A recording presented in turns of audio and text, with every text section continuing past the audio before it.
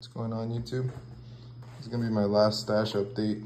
Just picked up the final stuff, some little stuff. Picked up a pack of the Whistling Moon Travelers. I had 2 packs of these, but I already lit a couple off. 2 Thunder Snaps, a brick of the Flash Crackers 10-200 strips. That's pretty cool. Pack of these Hulk crackers. I lit one off already too. They're loud. For the size, they're really loud. I got 5 of these world class Evil cakes. They were $5 each. I couldn't pass it up.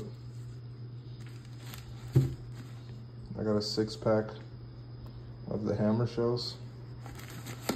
And try these out. They're new for this year. And then I picked up the American Soul assortment.